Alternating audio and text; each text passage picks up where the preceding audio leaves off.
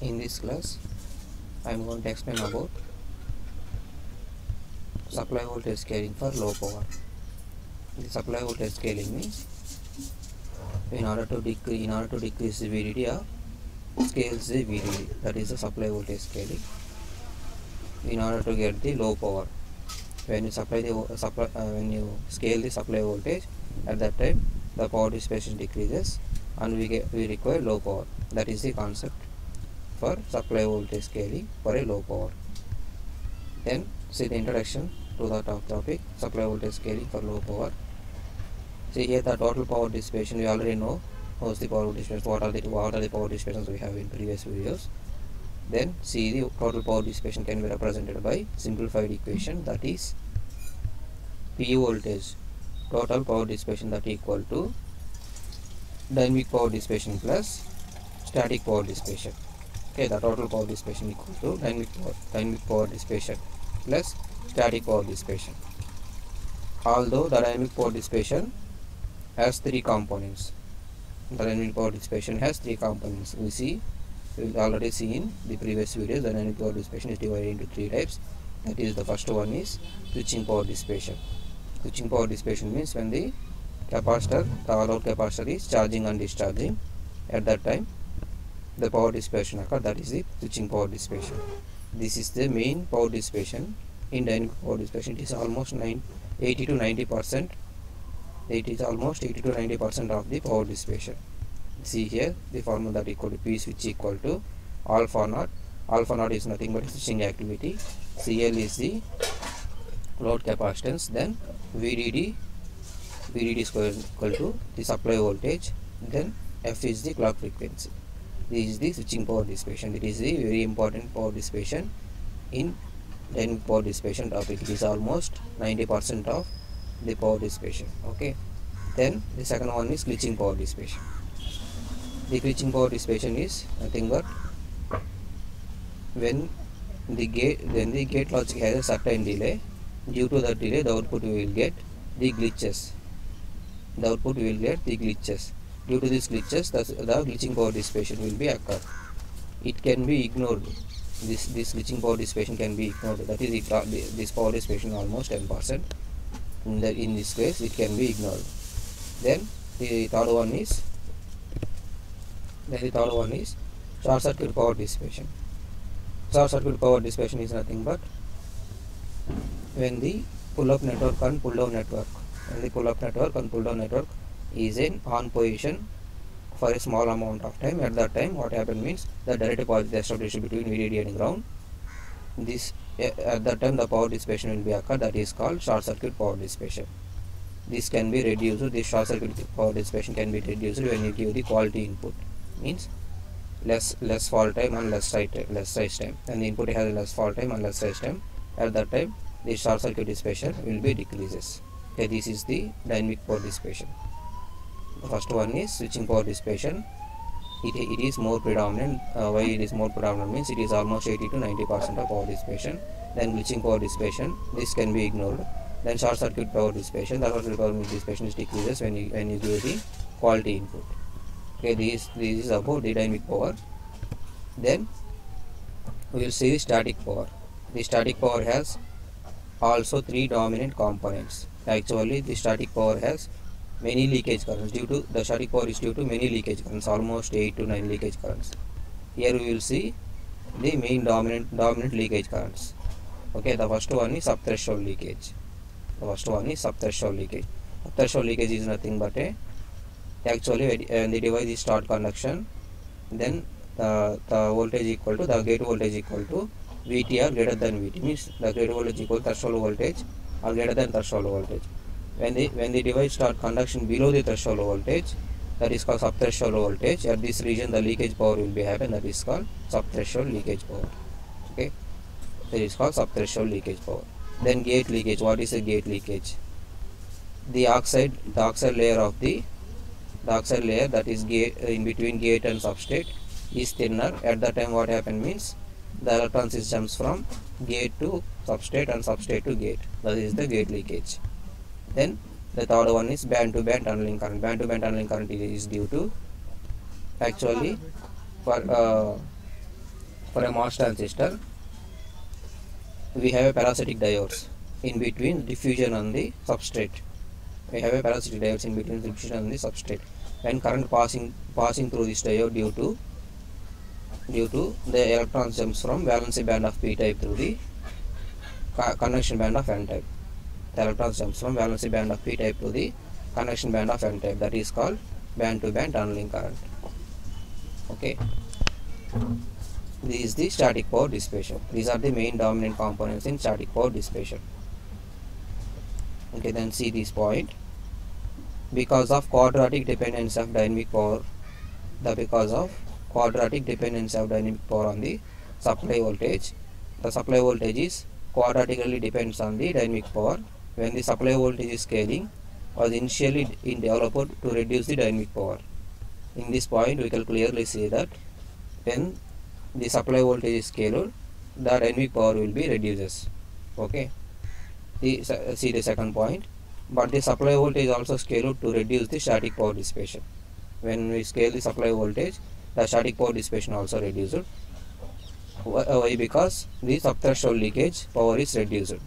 The subthreshold leakage power is reduced due to reduction in drain to drain induced barrier lowering and gate induced drain leakage and gate tunneling current. Through these three leakage currents, the subthreshold leakage will be reduced to these three topics. When you reduce these three topics, then the subthreshold voltage leakage power also reduced. At that time, the static power reduced when you scales the supply voltage. Okay, in this we clearly say that the supply voltage is, when the supply voltage is scaled, at that time the static power dissipation also reduces. From these 2 points, we clearly say that from the above discussion, from these 2 points, we clearly say that it is quite evident that reducing the supply voltage, that is VDD, is most effective way to reduce the dynamic power and static power dissipations. We finally conclude that for this above two discussions, we finally conclude that when you reduce the supply voltage or when you scale the supply voltage, the both dynamic power and static power dissipations will be reduces. Okay, remember this one.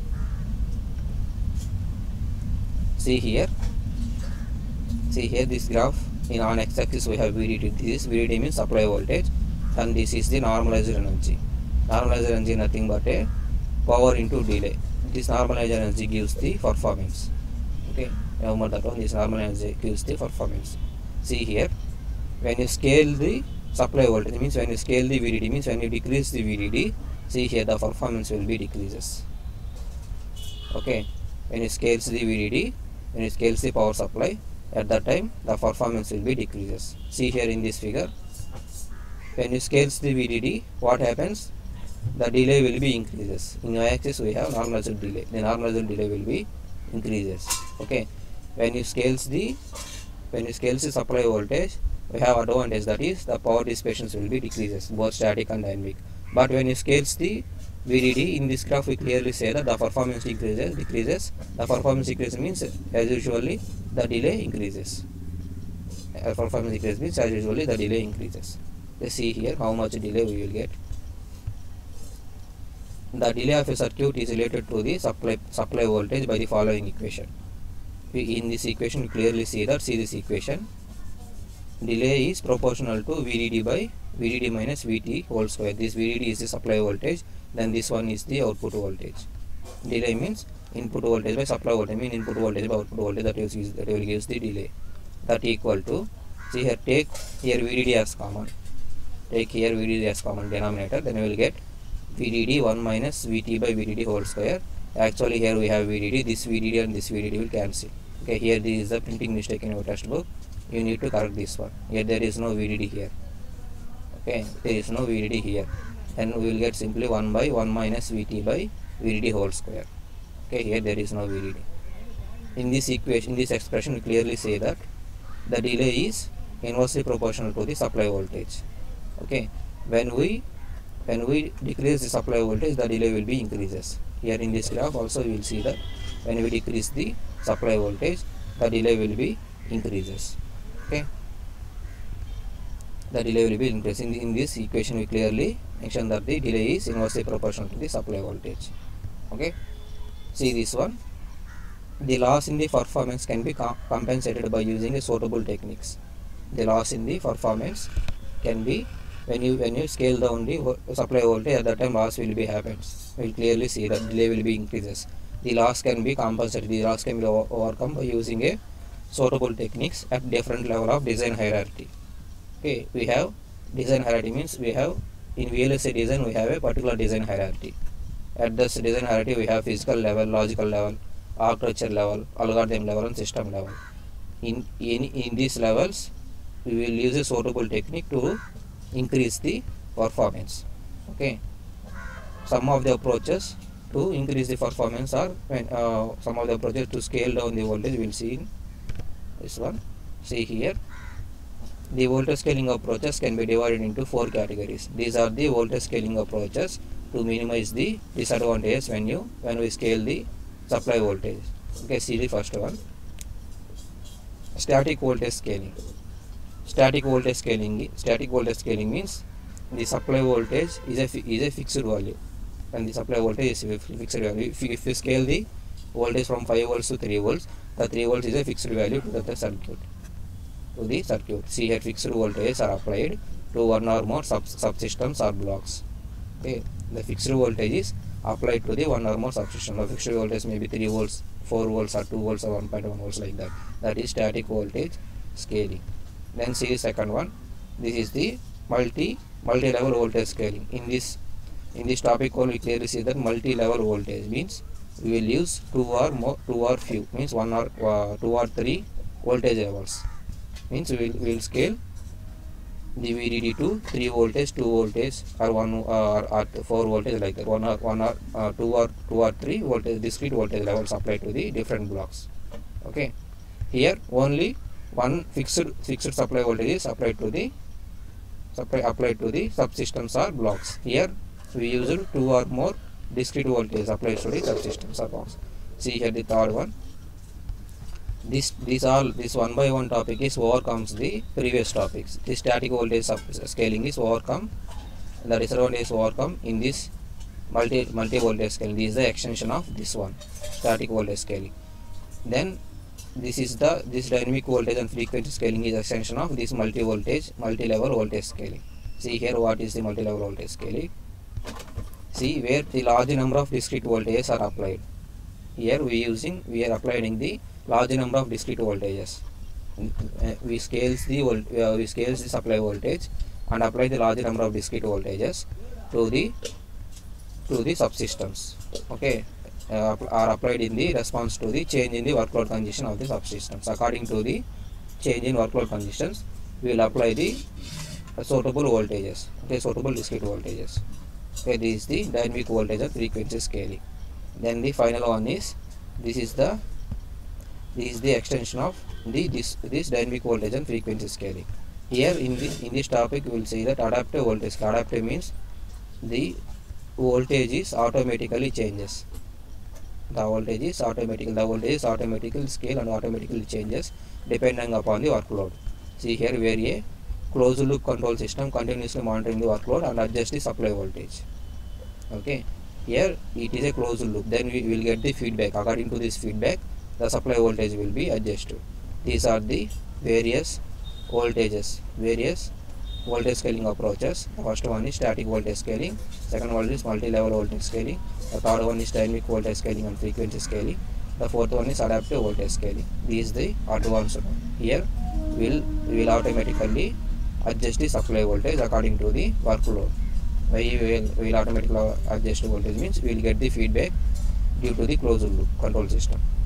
Okay, these are the voltage scaling approaches. These are voltage scaling approaches we will see deeply in the next videos. Okay, that's it for the introduction of the supply voltage scaling for a low power.